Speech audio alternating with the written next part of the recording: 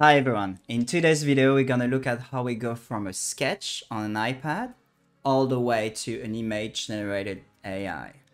We will run through a couple of aspects to it, how to clean up the sketch, what to use in Stable Diffusion to get the most of the sketch, and how to write the prompt. So you probably ask yourself, why would I use Stable Diffusion and not other type of AI tools such as Midjourney or other?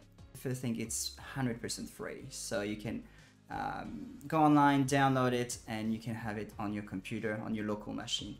The second aspect is it's open source software, and it's got a huge community that contribute to the platform. Third thing is probably that everything is running locally on your computer. So when you train a model, when you put a sketch, nothing goes on the cloud. Everything stays on your machine, and your graphic card is doing the hard work, processing the data and the image. And finally, what's amazing with Stable Diffusion is, at least for architect and designer, is ControlNet. ControlNet is an add-in for Stable Diffusion where you can actually input some information. So you're not only typing a prompt with a couple of keywords, but you can also input sketches, screenshot, photos, anything you want to influence the outcome of the image, which is amazing as an architect. And we'll run through in my videos in a couple of ways we could actually use that process to help with the architecture. Have a look at, sort of what I see, the landscapes, and then a couple of trees in there, a couple of bushes there. And then so I have this really beautiful sort of site where you can very quickly sort of imagine the project. And then what I would like to do is I'm just gonna create a new layer, and this is gonna be like the layer I will use in Stable Diffusion actually to provide a bit of a design. So let's say I want something quite sort of nice and volumetrically appealing. So maybe I was just something really simple, like maybe like something that sits on the side but has like really sort of large openings, and then I'll just hide that, and then maybe like just these really simple volumes, and then maybe inside here I got like some sort of a terrace or something that sort of show you a bit of a view where people could potentially sit down. So I'm not gonna add too much data into it. I could definitely keep sort of drawing on top here, sort of understanding the sense of scale, people sitting down. I could add a bit of a color just to sort of talk to the client, or sort of explain what I believe could work, and then sort of maybe this double height space where behind you get like this nice double height space, and then potentially like I don't know, maybe there will be like nice sort of opening here. Sorry, I'm just going back on the layer. Maybe I'll have like a nice sort of opening here, and then I'll just draw sort of the horizon line. And I think I don't really want more than that for now, just to see and test it. So obviously you could sort of start and add more data in this area, but this is sort of my Stable Diffusion layer, so I'm just gonna call it Stable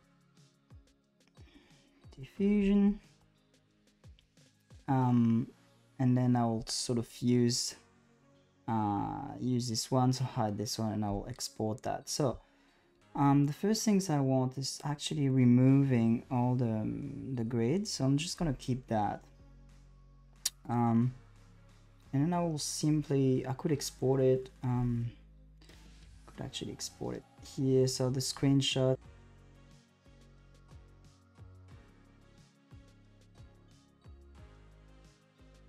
all Right, and now I am in Stable Diffusion, and you can see here I have the realistic vision model here. So I'm not gonna run through in this video how to install Stable Diffusion. I'll put a couple of links in the description. I'll also sort of probably do a video later on to explain it. But what you could do is realistic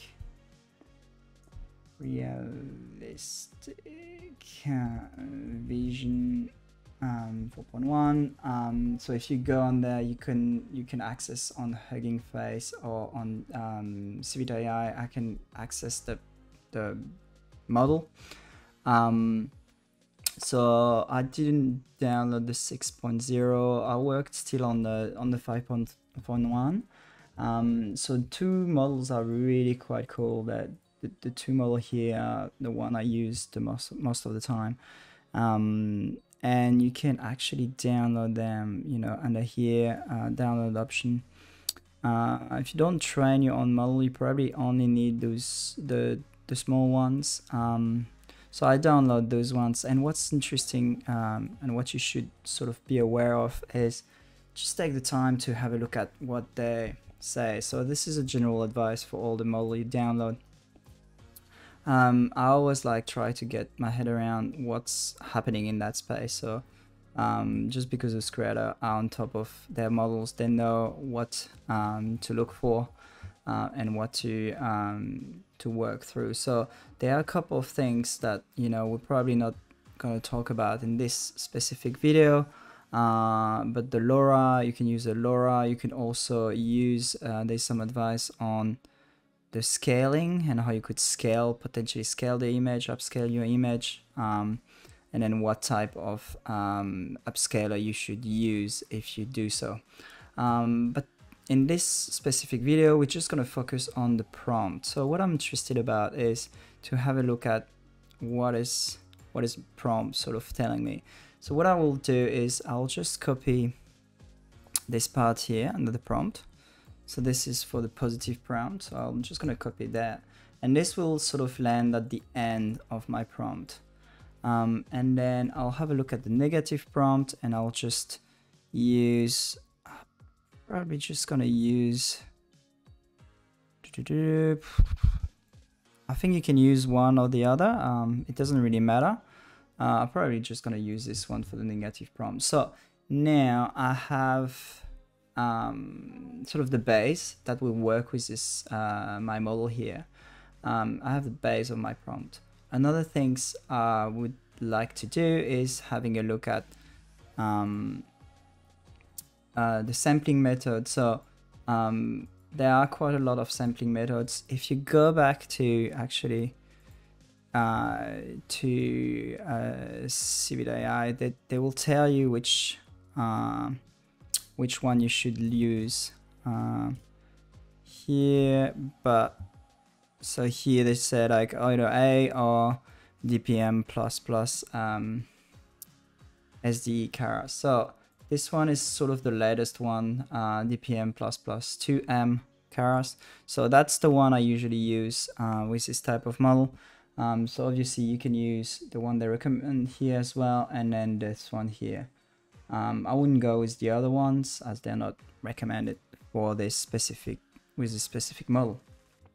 Another things as well to look for is the sampling step.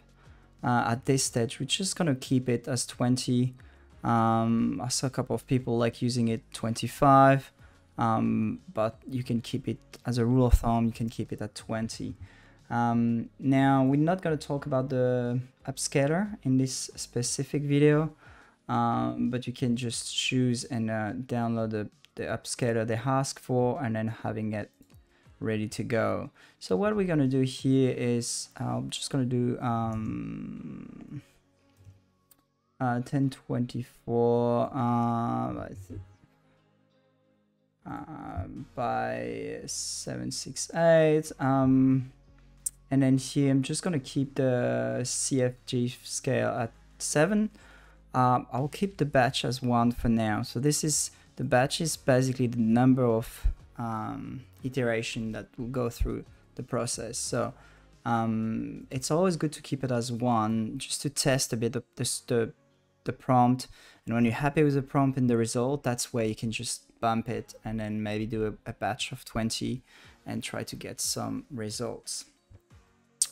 So the batch count, batch size, and then here, this is where it really become very exciting. And as architect, this is the game changer, is ControlNet. So ControlNet is allowing you to input any images, screenshot. I will do more video about this, but you can basically input a lot of content in there, and it will like sort of recognize the shape if you use Canny, or the depth of your images. So it will work really well with like those different elements of your image. So it can be a screenshot from your Rhino model or SketchUp model, or any sort of software you use, even Revit, and then it will generate some images out of that.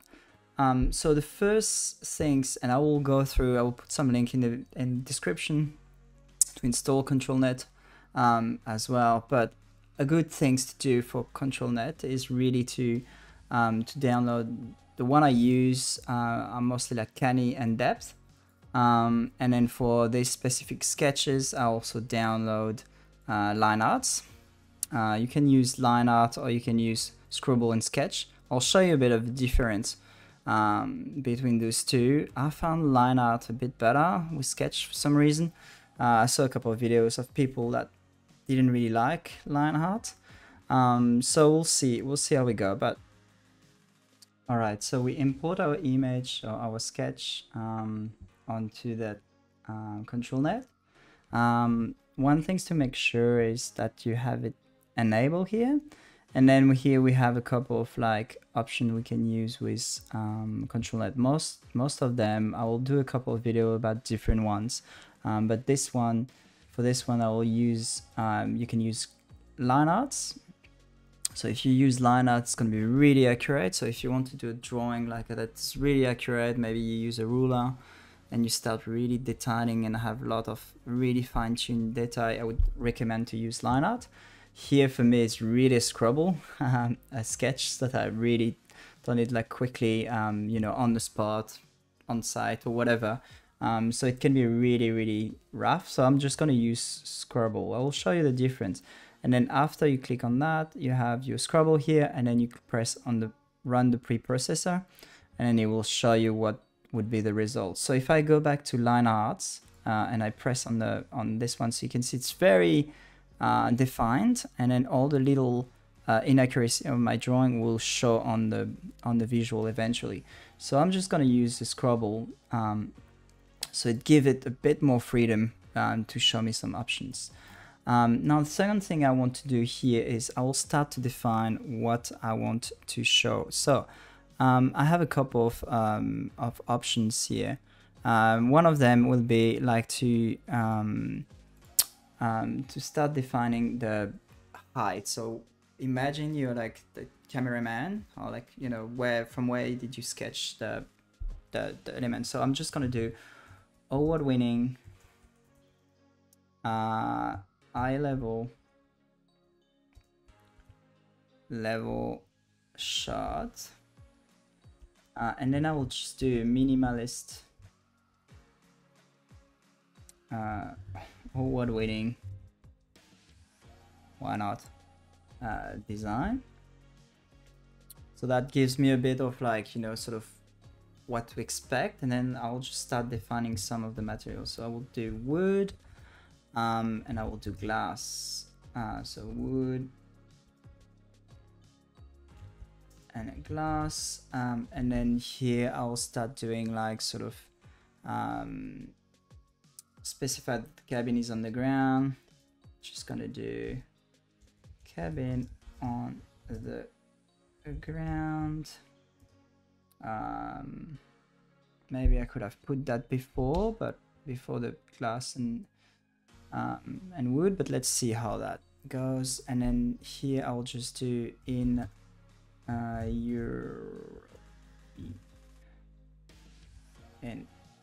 forest, and then I'll just add evening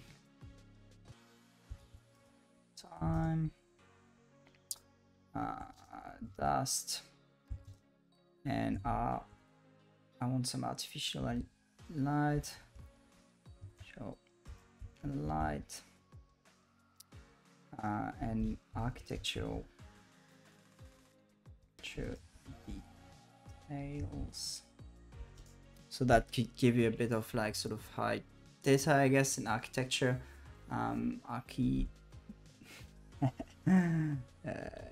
Architecture details, and that's it. And let's see what comes out. So make sure I get the right definition. I press generate, and I will see what will come out eventually. So this will sort of start running. The preprocessor. There's a way to optimize and to speed up the process. I might show you a bit later on, but there's different way you can improve that. And there we go. So the first sort of pass, you know, it's very blurry. You get a couple of trees, the back, get the volume, and then it refines at the end. So let's have a look at this one. So this is quite interesting. Start to have some depth, so it looks like the space is continuous. It's not like a quite like sort of a closed cube as I had, but could be interested. Let's generate another one to see what comes out. What's really nice is you can see that, you know, the artificial light is washing onto the ground with the forest. We can see like there is some movement in the forest, and then there's some stability around the house. Here there is a couple of trees, a composition. So as I've done, you know, like the sketch and the scribble are very primitive, very minimal. This is sort of what it gives me in terms of results. So I didn't really define where the glass is, where the facade is, where the timber is. So we could just sort of go through and refine that sketch. But this gives you a bit of an idea of like sort of early on sketch and design, and how we could use a sketch to get some very quickly some images or ideas. There we go. Let's generate the last one, and I think you get the idea. And then so one of the things you can do is when you click on this little folder, it will pop up here, and then here you have that's some early on sketch I've done, weren't really successful. Can show you them. They weren't quite nice because I just test and reiterate sort of some of the prompt until I get to that prompt, which is quite nice. It's quite similar style overall, but yeah. And then you could potentially, if you want to, you can also batch it and add a couple of numbers, and then eventually generate, and it will generate one after the other, and they will save them all in that sort of folder. That's it for today. I hope you enjoyed this video. I'll be doing more video about AI, architecture, and computational design in the future on that channel. Thanks again for watching, and I see you in the next video. Ciao.